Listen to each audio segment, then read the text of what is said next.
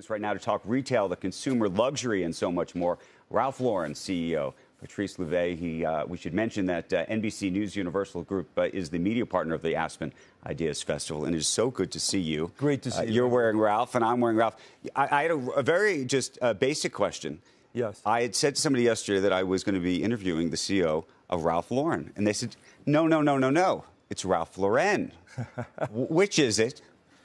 It's the first pronunciation. That's what I thought, Ralph right? Lauren. But Ralph we do Lauren. hear Ralph Lauren quite You frequently. hear that all the time. Listen, is that sort of a little bit of a French? Is that actually, sort of a luxury people, accent that's being added? You know, when I took the job 6 years ago, people said, "So are you going to move back to Paris?" Right. I said, "Why?" Well, isn't Ralph Lauren French? See, this is where I was going with this. Help us with where you're seeing the consumer, the market, the economy right now. Where is luxury? And what you're doing is not just luxury anymore. I mean, you really span the gamut, I think. Yeah, what I can tell you from our vantage point is our core consumer, which is more of a luxury consumer, right, higher value, is actually quite resilient around the world. So whether you look at the U.S. market, you look at international markets, we're seeing this resilience. And what's really interesting in terms of behavior changes is that consumer is pivoting to actually your style, right? Yeah. More elevated, more put together styles, polo shirts, Oxford shirts, jackets, blazers, dresses. And we're excited about that because that's at the very core of our brand. Do you, in a post-pandemic world, by the way, you know, everybody thought we were going to go to this casual or sort of semi-casual thing. And then there was this other view that everyone was going to go what they call peacocking. Right. Which is it? Both. Both? I think what we've seen is consumers are now in a hybrid mode where they are flexing from athleisure to very dressed up. And that serves us really well because you know our brand well.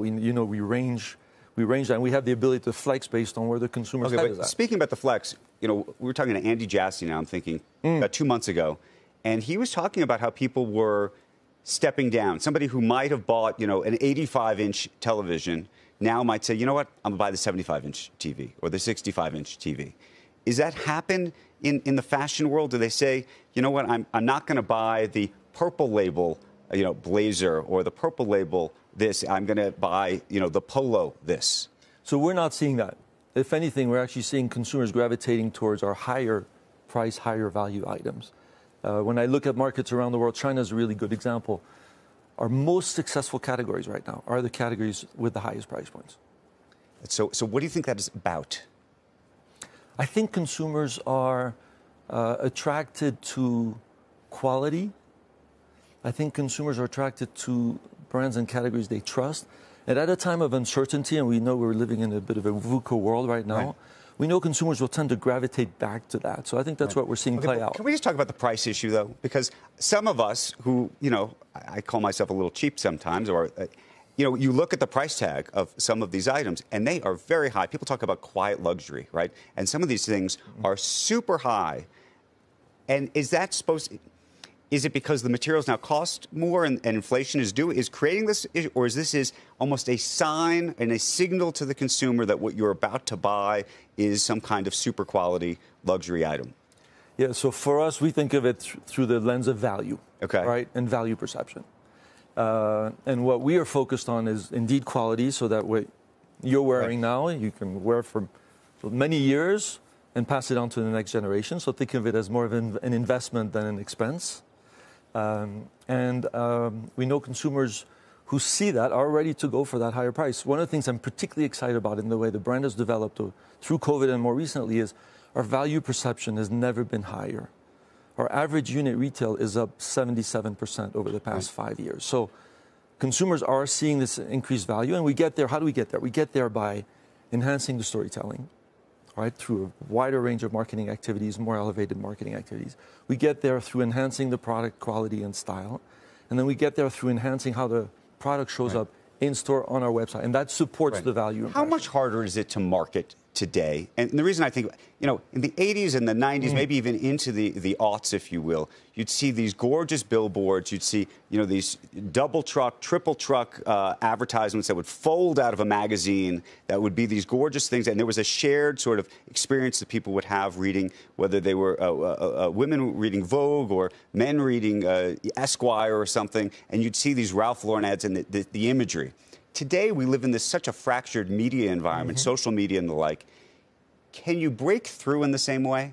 So it's certainly gotten a lot more complicated than the period you're referring to, particularly for a brand that appeals to multiple generations, right? Because we take care of babies, right, and we take care of the silent generation and have offering all across the board.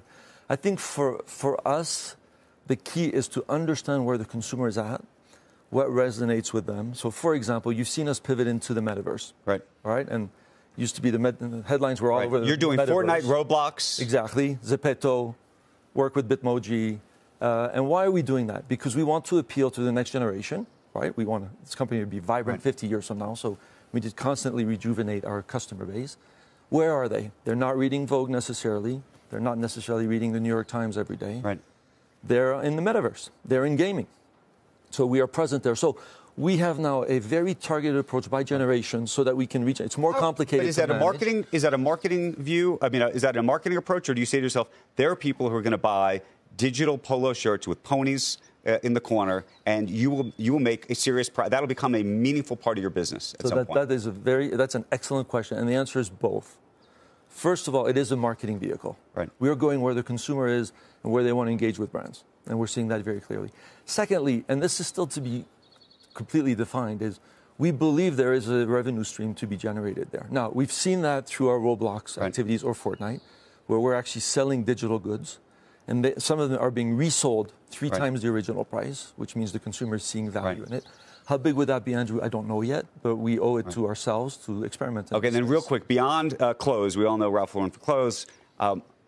Restaurants, you're now doing coffee. I was actually in Aspen at the store, walking past it, and you're now selling coffee. I mean, you plan to compete with Starbucks? Where's this going to go?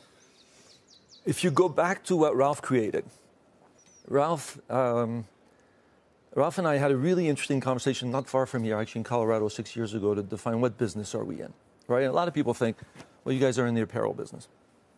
We disagree with that, actually. We believe we're in the dreams business. We create worlds, and we invite you into these worlds. A little akin to the way Disney operates. So if you think about that, we're a lifestyle brand, through the true definition of the term.